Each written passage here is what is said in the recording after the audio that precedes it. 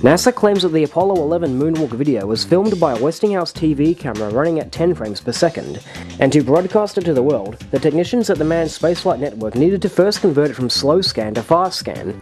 In other words, they needed to convert from 10 frames per second to the conventional NTSC format of 30 frames per second. Now, there are two ways to convert a 10 frame per second video to 30 frames per second. One way is that you simply triple the playback speed, and the other way is that you repeat each frame twice so that it all adds up to 30 frames.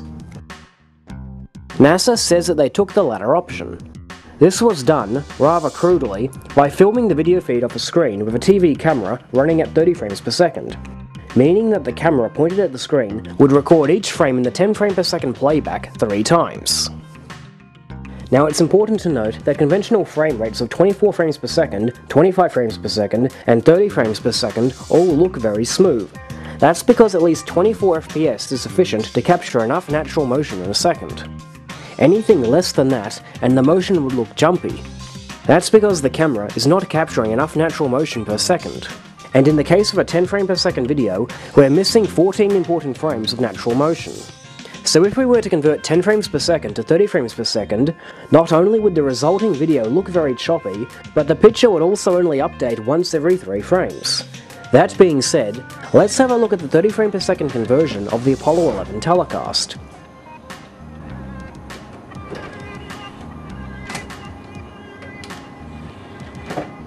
The first thing we notice is that the motion is quite smooth.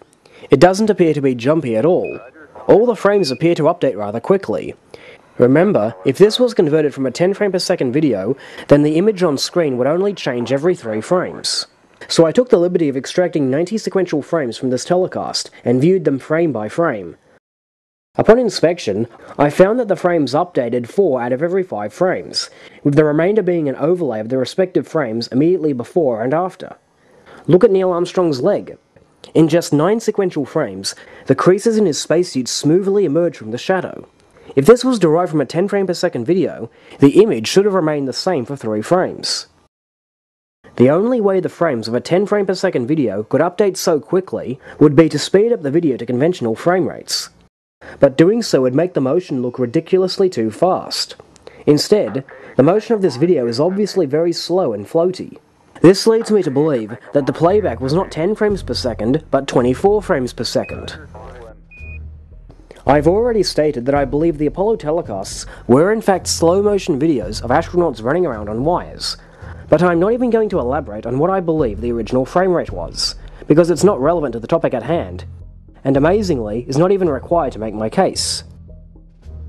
Nor am I going to try and speculate why NASA falsely claimed this video was filmed at 10 frames per second. Only they can know the exact reasons. But the fact is, their claim is indeed false. NASA says that the Apollo 11 astronauts had 3 motion-capturing cameras available. One was a Westinghouse color television camera, which took 30 frames per second, but it was only used aboard the CSM, and not brought to the lunar surface. The second was the Mora data acquisition camera, or DAC for short, which was a 16mm film camera. It took colour, ran at 1 frame per second, and was attached to the inside of the LEM window. The third was the Westinghouse black and white camera, capable of 10 frames per second, and the one said to have captured the moonwalk telecast. And yet, we have clear evidence that the Apollo 11 EVA telecast was recorded at a much higher frame rate, meaning it would have to have been shot with a camera that reportedly was not in their possession when they were supposedly on the moon. That alone is definitive proof that the official NASA story is false. What more could you want?